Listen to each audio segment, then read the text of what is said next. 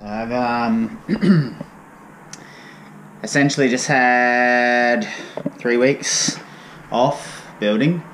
Not 3 weeks off. We've run out of money, so had to go back to work, and I've organised essentially a 2 week on, 1 week off roster from now on. So I hope that it's going to take no more than 4 more full weeks to build, 4 or 5 weeks. So yeah, times 3, that's about 3 months or so. So hopefully this will be finished in 3 months, but yeah, still got a lot to do, but a lot of shit's arrived. Solar's here, full solar setup here is here, fresh grey water tank is here. Yeah, getting there, starting to come together.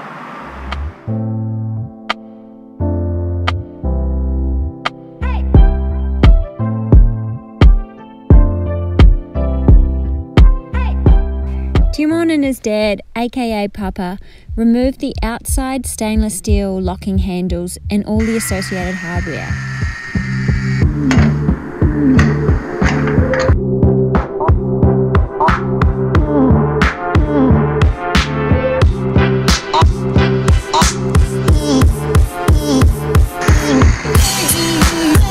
He then cut them down to size, and with the help of a jig to keep them straight, welded them back together so we could refit them back on the inside of the rear doors. He welded the catches to a bit of square tubing and welded them to the roof and floor respectively so we can open and close Mowgli from the inside.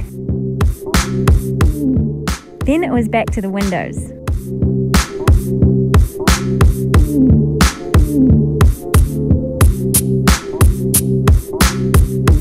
We then attached the kitchen windows to the reveals. Check out this little fella. I didn't even see him. While Tymon was working on our first window install, I continued with the wall battens. Tymon marked about 5 centimeters inside from the edge of the steel frame, drilled some pilot holes, and started cutting the biggest hole we have ever cut in Mogs. When you cut a big hole in the side of your house for the first time, you're gonna be scared.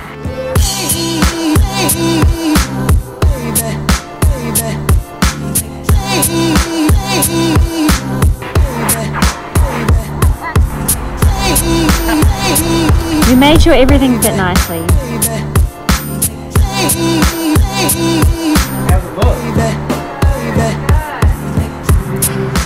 Check out our view though. With a heap of Sikaflex on the inside of the aluminium, Tymon set the window and fixed the window to the aluminium with about 100 roofing screws. He Sikaflexed as much of the space between the shims as we could and drove screws through the outer frame into the reveals. It's dinner time. Come inside. Try and stop playing. Finish the window. Dinner time.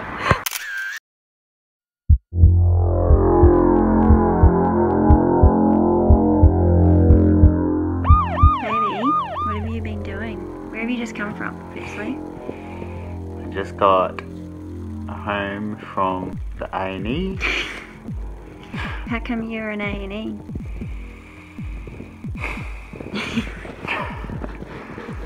Because there was a bit of metal on my eyeball right in the middle at 4 o'clock apparently, and yeah, they put some numbing drops in and then used a needle and scraped the front of my eyeball and got the bit of metal off, and then they scraped all the rust off. But I might invest in a pair of goggles. It looks like the safety sunnies aren't cutting it clearly, or maybe they are cutting it. It was totally painless though. I was freaking out a little bit beforehand, but I didn't feel the absolute thing. It was quick too. Doctor was awesome. And Thanks, doctor. How long was it in your eye for? like 2 days and a half. No, probably like 3 now. Is that why it had rust on it?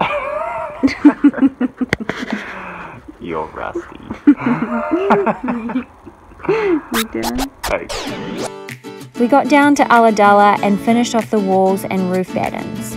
At this point, we're living, working and building on the road, so we decided to free up a bit of space by installing the solar panels. Each of these are 240 watt panels. I just jumped up on the roof just to configure the solar panels, and essentially that's how they're going to lie. This is how they're going to lie on the roof of.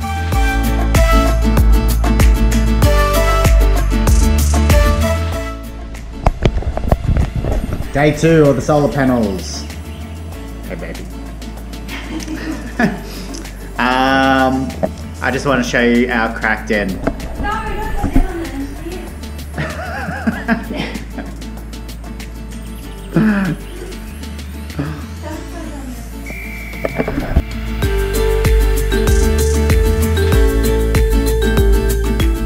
The panels are bolted to aluminium L brackets, and the L brackets are Sikaflex to the roof of Moves. We wanted to steer clear of holes in the roof if we could. Solar panels are so heavy. This was not one of my easier assists.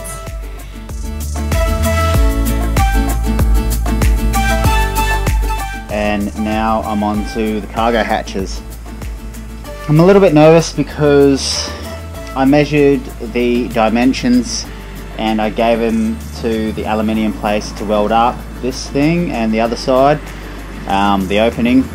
Yeah, I gave them the exact dimensions. I didn't leave any room to actually fit it in, so they're the exact size of the cutout. So I think I'm gonna need to cut them and weld them. I don't have any way of welding aluminium, so I'll have to take it to somebody, but I'm just really hoping that that I can just bash them in, and they've got a little bit of give, or maybe they've been out of mill or something. But anyway, more holes in the truck. Oh shit.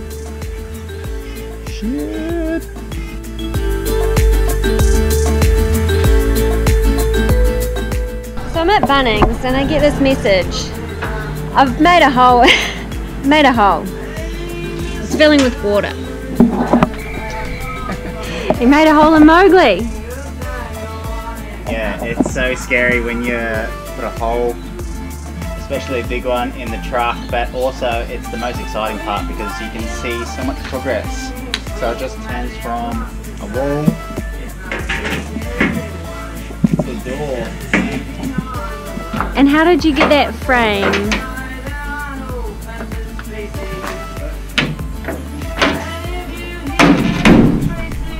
How did you get the frame? I got the frame made at an aluminium place. So it fits. I just need to cut here, so that's flush, and then stick it in. So this is where we're going to put our surfboard. So it's going to, there's going to be a door that opens up, and we slide our boards in so we can access them from outside. They don't need to come inside the house. And we'll put marine carpet down, make a little rack, and to free up more space we installed one of our Max air fans. So much for no holes in the roof. So from this video, I think we wanted to elaborate on a few little things. One was the running out of money. We did run out of money, but it was So quickly. It was quick, but we bought really big ticket items straight off the bat. We were a little bit naive with how long things would take, and we wanted to be moving in straight away and getting going. So we bought the fridge, we bought the oven, we bought a little fireplace. What other big things did we buy?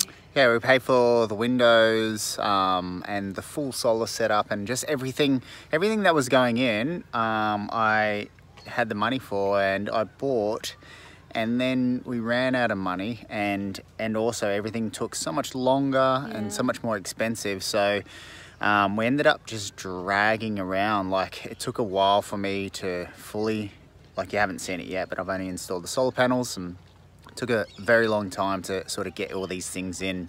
Especially I'll put a little picture of what Mogs looks like when we're on the road. It's just absolutely shanty, super shanty town. It's pretty funny looking back, because we were like, yeah, it's gonna take, I think, 6 weeks to finish. Yeah, also It took us a whole lot longer than that. Yeah, it took us ages. Another thing with this last video was we got the truck welded to the frame by welded to the tray, sorry, by NPS Trucks in Sydney. I wouldn't recommend them. He's done a pretty good job, but I wouldn't recommend him for a couple of reasons. One, he couldn't understand putting the latches on the inside so I could open it from the inside. He just couldn't understand that, and the whole process, he was super condescending, and eventually just talked me out of doing something like that. And then I had to just go, just do whatever you have to do. And it took me like 2 or 3 days to move those latches to the inside. So that was just like a little bit of waste of time when they could have done that themselves. And another thing that this guy wanted to do was he wanted to put his own sort of suspension system in that was from the chassis to the tray of the truck. And I ended up trying to sell the tray and taking it down to Ben at Mog Central, and I was about to take it off there, and he's like, why are you taking this off? And I said, oh, because old mate wants to put on his own tray. And he goes, don't do that. He goes, the tray and the suspension system that's with the tray to the chassis at the moment, he goes, that's the way it's designed. And he goes, if you're going to put something on top, just weld it. He goes, don't let him do that, do it that way. So Unimogs have a really unique kind of chassis. So the wheels kind of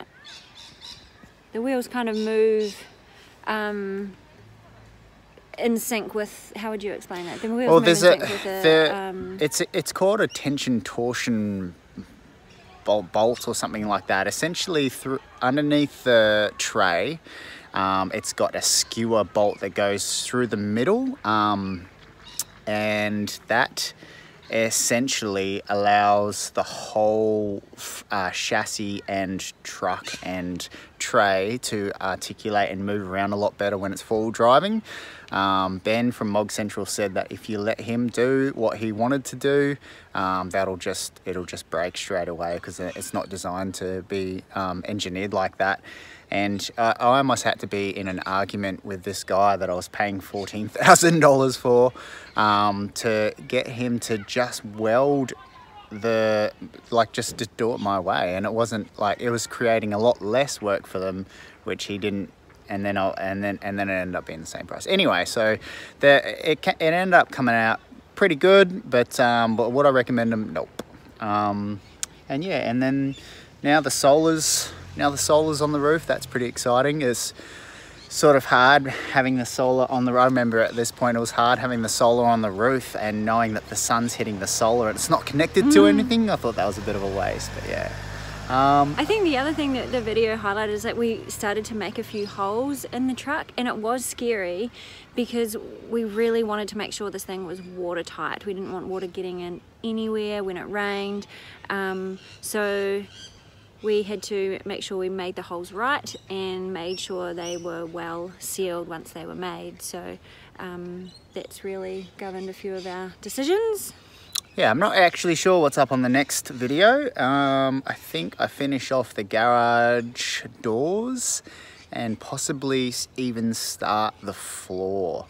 And I know the rest of what I call the brains of Mogs, which is sort of like all your charge controller and your inverter and all that kind of stuff.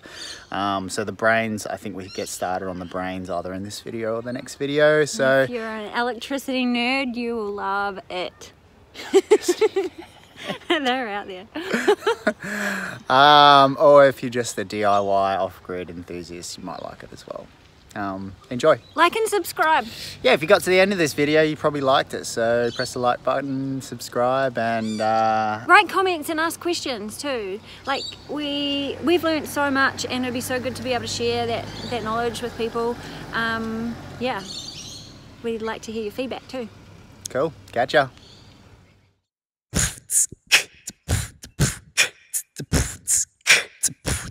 Where are you going, paper boy? Riding your bike today.